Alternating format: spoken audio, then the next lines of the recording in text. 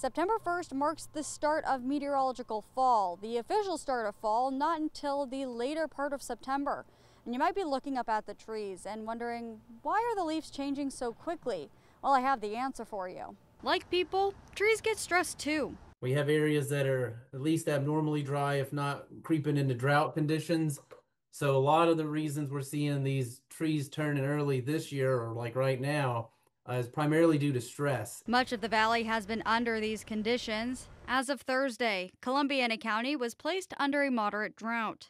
So while the combination of dryness and the multiple heat waves we saw over the summer are causing discoloration, it may not be what you'd call true fall colors. It's almost more of they're just drying out and they're turning brown and yellowish colors because they're just so stressed and need water. Though southern portions of the valley have remained dry, northern Mahoning and up into Trumbull County have experienced more rainfall.